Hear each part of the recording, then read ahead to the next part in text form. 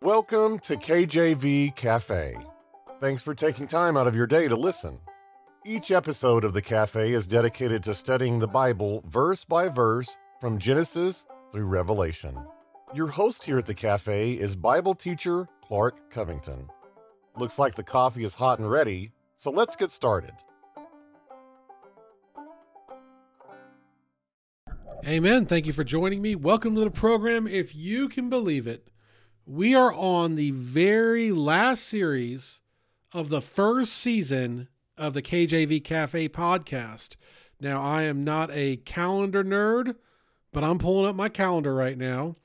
We should be, Lord willing, if this is correct, on episode 362, originally airing on the 29th of December, 2023. And we're going to have 365 episodes taking us to the new year. And then we're going to start season 2. So some housekeeping stuff. Number 1, thank you for listening. Number 2, the program has done very well. Amen. I know that people probably don't care too much about this stuff. I'll keep it very brief, other than to say we have had many listeners, thousands of listeners, tens of thousands of listeners actually, in the U.S. and abroad, mostly on mobile phones, mostly on Apple and Spotify. And we've had them really faithful, really almost from the start. It's grown pretty much every month, more and more. But we've had a lot of faithful listeners in North America, Canada, Australia, United Kingdom, Nigeria, India, Brazil, Spain. Man, just awesome. So we've had a lot of downloads, a lot of listens, and I appreciate every single one of you. So let's just get that there out the way. We are moving to a very similar format on season 2. So season 2 will start, Lord willing, I believe Jan 2nd, and that will be a 15-minute Bible study through the Bible, starting in Genesis all the way through Revelation if the Lord tarries. So that's what we're going to do. We're going to go through the Bible, and I estimate it's going to take a very long time, 15 minutes at a time, amen. But excited for that.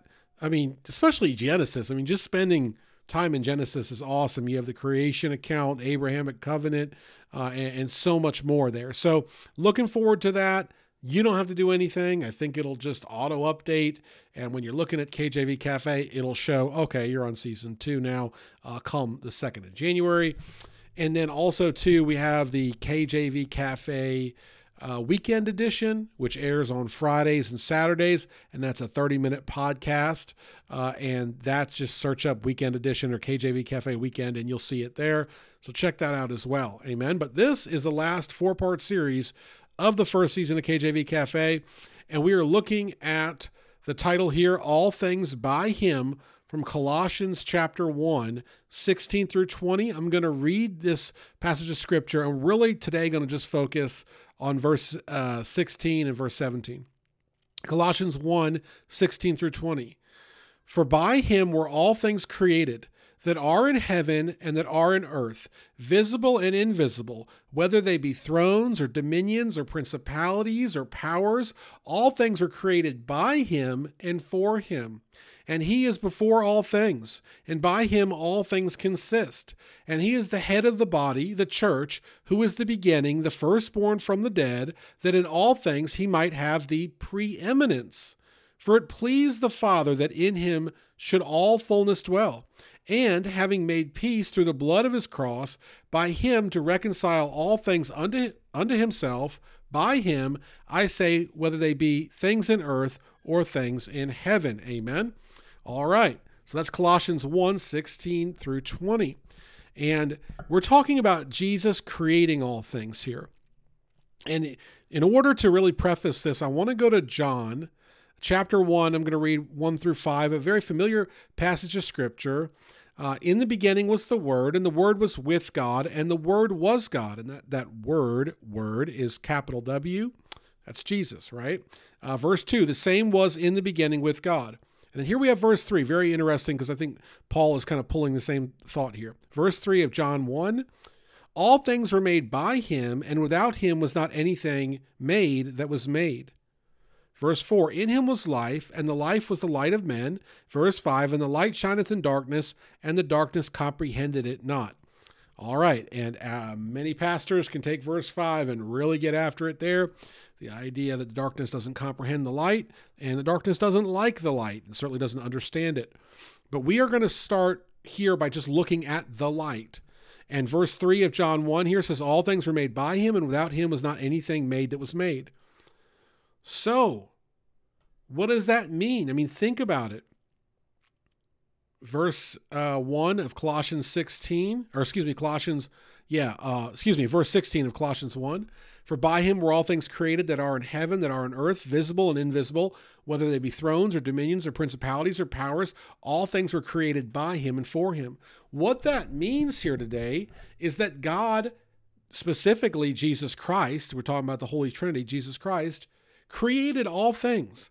And so God created the political system that you and I are experiencing here today. God created the feeling of heartache that you may have today. God created the feeling of frustration. God created the sin curse. God created man. Now, yes, the devil beguiled man, but who created the devil? God. God created everything. Nothing is above God, right? And that word there we have in Colossians is preeminence in verse 18. And he is the head of the body, the church, who is the beginning, the firstborn from the dead, that in all things he might have the preeminence. Okay? And so Jesus Christ is fully God and fully creator. And oftentimes I think that we, as people in this broken, sin-sick world, lose track of this idea. I mean, think about it. How often do you associate, especially a negative emotion, a negative circumstance, with God creating it? Probably not that often. You may ask God to deliver you from it. You may be frustrated about it, but it's all created by God, right? And you say, well, Brother Clark, why would God create these things that are challenging? Well, that's a good question. I would have to say, if in a sentence, to draw us closer to him. To draw us closer to him. So right now, as this is being recorded, as I mentioned, we're in the holiday season, Christmas season.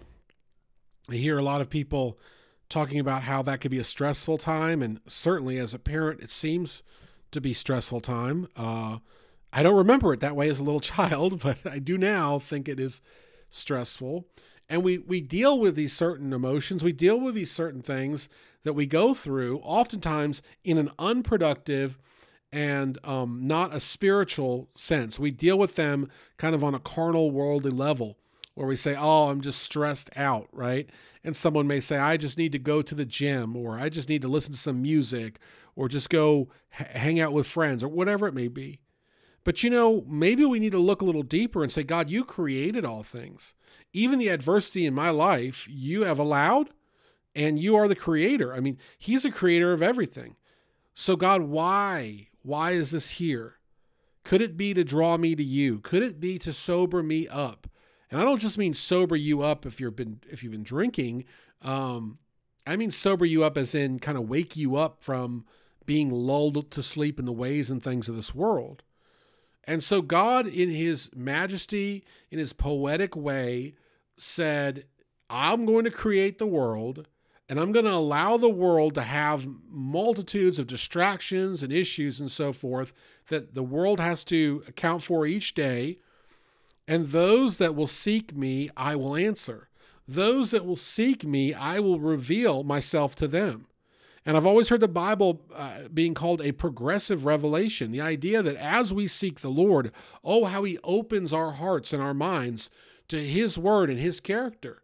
And conversely, as we don't seek the Lord, as we forsake the Lord, oh, how we get afar off from him, and how our conscience is like seared. We're just living in this reprobate, worldly mentality where we don't even know what we're saying or how we're living, how sinful and at odds it is with a true and holy God. You see, it helps us to understand that Jesus Christ is sovereign because I think there's a narrative, even in the church, that, oh, woe is me, and oh, the flesh got me, or the devil got me, or whatever it is. You have to take a step back and say, wait a minute, you know what? What is this about? You know, the whole idea that I would say is oftentimes our faith is proven through challenges.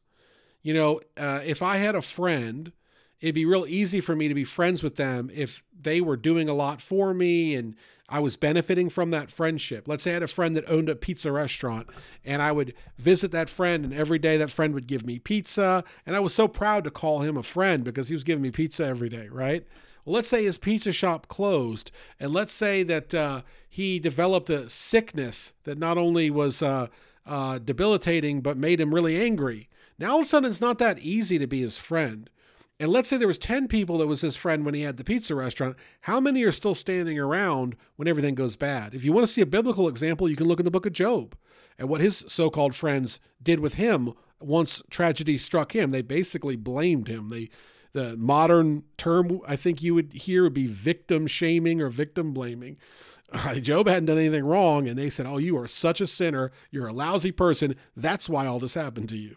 And God, not so subtly, tells Job, you need to pray for these people because I'm not really pleased with their answers because they were wrong. So God himself helps us understand they were wrong. But that is the character of most people. They're there with you when the times are good, and they're nowhere to be found when the times are not good. And Jesus Christ is a friend that sticketh closer than a brother. Jesus Christ shows himself more and more in hard times. You know, he's an ever-present help in times of trouble. And that's scripture. And what does that mean? That means that the Lord wants us to understand his character, right? How can we understand his character if we never endure or go through hard times, right? Psalm 46:1, that's what I was looking for. Psalm 46:1. I was just reading it the other day. And oh, is this so true? God is our refuge and a strength, a very present help in trouble. He is a very present help in trouble. And so we often think that trouble came outside of God and God is there to help us deal with the trouble, when what we don't realize is God created it all. Now, he, I believe in his mercy and his love, I don't think he's singling people out to bring them trouble all the time, but he's allowed it to occur. Brother Adrian Rogers, I love listening to his preaching, and he'd always say, not a blade of grass moves without God's permission. And I thought that was such a beautiful illustration of the power and sovereignty and majesty of God, that everything is in subject to God. Brother Dr. Erwin Lutzer preached a message series that I loved. I heard it, used to listen to him a lot when I was taking our oldest to school. Before he got his license. Now he takes himself to school. That's another story. That's another message. But Dr. Erwin Lutzer had a great series called God's Devil. And it was all about how, yes, the devil has this power and that power. And yes, it's tough for us to deal with. But ultimately, the devil's subjected to God, right? And so once we understand this principle, as Colossians 1:16-20 and John 1:1-5 tells us, God made it all. It really helps us. It helps me, by the way, to cope with the nature of life. Sometimes if I get overwhelmed, and that's often, amen, I will tell myself he made all things. All things are made by him and for him. I'll just kind of ring that around my head a little bit. And that helps me to understand. It gives me context that, hey, you know what? God's sovereign, God's in control, and there's a reason certain things occur. And I believe, again, in a sentence, it's to draw us closer to him. I'm not going to spend the whole episode quoting other preachers, but I did hear one, and I honestly can't remember who said it, but one preacher said 99% can deal with poverty, but only 1% can deal with prosperity, something to that extent. And I think that's true. Amen. That's true. So we have poverty, we have challenges, we have emotions. They all draw us to God because all things are made by him and all things are made for him. Amen. And as we go throughout this 4-part series, we're going to look deeper as to why God is so sovereign and how it can help us. Thank you for listening. Take care. God bless. Amen. Thanks for spending time with us today at the cafe. We would love to hear from you. You can email Brother Clark directly at clark@enduringpromise.org. See you again tomorrow, same time, same place.